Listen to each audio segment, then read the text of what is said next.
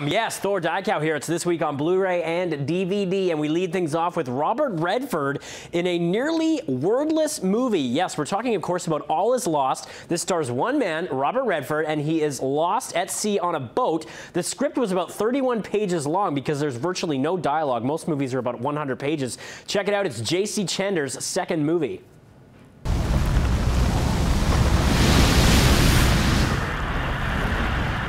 This is the Virginia Jean with an SOS call, over. This is the Virginia Jean with an SOS call, over. Yeah, that's just some of the few lines of dialogue that are in the film. It is pretty engrossing, though, when you watch it, because you're at every minute wondering how Redford's going to get out of this situation, and he faces all manner of perils when it comes to life on the open sea. And the veteran actor proves he's still a formidable force in the acting world. I thought he was really due for more nominations and acting accolades for this one, but he was left off the Oscar list. So was the movie itself, but I thought it was one of the hidden gems of 2013. So check out All Is Lost. A rare gem of a film. They don't make them like this anymore, and Redford proves that he can carry the movie on his capable shoulders the whole way through. How will it end? Will he survive? You'll have to check it out. All Is Lost, out now. Next, we're talking about The Art of the Steal, and this stars Kurt Russell as a former thief who gets back into the con game for one last job. Take a look. The most valuable book in the world. The Gutenberg Bible, the Mona Lisa of books. This is so beautiful. Here's where we come in. We swapped out for a fake. No one's gonna know it's missing. Gotta make a bundle. Try 20 million. History. Great men don't take dives for a couple $100. Yeah, awesome cast in this one with Ray Winstone and Jay Baruchel as well, Matt Dillon. And basically these guys play brothers, Russell and Dillon, and they try and pull off this scheme, but things start to get risky when the plan falls apart, and then their different agendas sort of throw a wrench into things. Good cast in this one, great action, some funny lines, and it just kind of keeps things moving. It's a great little caper for you. So The Art of the Steal, you can check that out now. Interesting cast of characters. Whoa, sorry there, just off camera for a sec. Okay, next we're going to be talking about this little film called, yes, The Inevitable Defeat of Mr. and Pete. Very interesting film with a great cast, and it centers around two young boys in the summer in Brooklyn, and their mom, well, one of the boys' mom, his name is Mr., and his mom, played by Jennifer Hudson, gets taken away by the police, and so he has to team up with this other boy, there he is there, Pete, and they have to basically fend for themselves for a couple of months over the summer. They have to try and find ways to get food and evade Social Security, who are trying to break down the door and you know, take him off to a foster home. Very interesting film full of great performances, and these two kids are just breakout stars, Skyland Brooks and Ethan Dizon. So some good music in this one too from Alicia Keys, who serves as executive producer of the film. Jeffrey Wright, Anthony Mackie, Jennifer Hudson, Jordan Sparks even. Yeah, very good film, and these two kids are formidable young actors. So check this one out. You may not have heard of The Inevitable Defeat of Mr. and Pete, but it is a winner. Great ensemble cast and just a great screenplay as well, with a story that will keep you pulled in.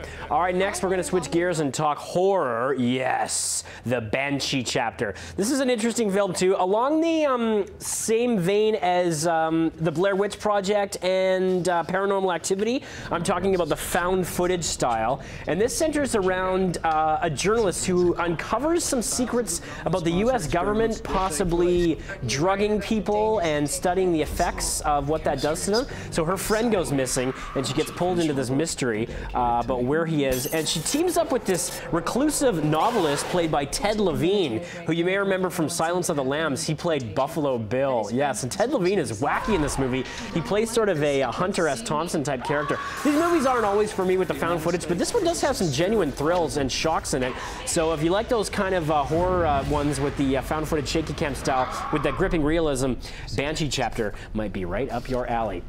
Next, we're talking about a documentary, and this is quite fascinating, Spinning Plates, and this follows 3 different restaurants and sort of examines the characters involved with them and the wonderful culinary cuisines that they turn out. Check it out. The business kind of slow.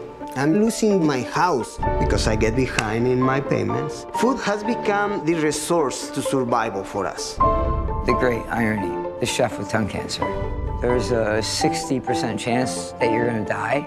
If I can't taste, I don't even want to be here. No one needs to eat out. Yeah, this is Why very do you cool. go So it to follows to be Alinea, entertained? which is Enjoy a Chicago yourself. restaurant considered one of the best in the world. A 150-year-old family restaurant in Iowa with an unbreakable bond and a community that really rallies behind it in the face of tragedy. And a Mexican restaurant with a fledgling owner whose immigration sort of poses a risk to providing a better life for his young daughter. And it just follows the three of these restaurants in a very wonderful fashion, and it's got some really compelling stories behind the scenes of what goes on in these restaurants with these characters, and just some beautiful food footage as well. It'll make you so hungry, and very passionate about the stuff that they put out. And I like that all three restaurants have their own sort of different spin on what they do and what food means to them.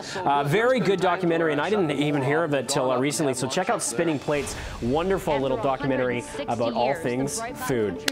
Finally, we saved the best for last, guys. The greatest show on television returns, Game of Thrones. Before season 4 comes out in April, you want to get all caught up with season 3 on Blu-ray, and it looks stunning in HD. My goodness, loaded with exclusive bonus content as well, comprehensive guides, illustrated histories, and an in-depth look at the famed Red Wedding episode, which was the most talked about of the season and possibly of any show in recent memory. So in season 3, the battling families of the Seven Kingdoms continue to fight for power as bonds are strained, loyalties are tested, and cruel fates, and I do mean cruel, are met.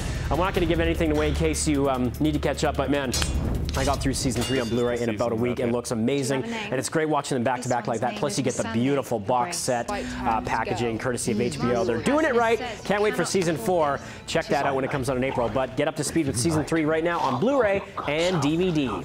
Oh yes, winter is definitely coming. That's it, people. I'm Thor Dykow. Check me out on Twitter at Thor Dykow. Let me know what you thought of these titles. We'll see you next week on BT Vancouver.ca.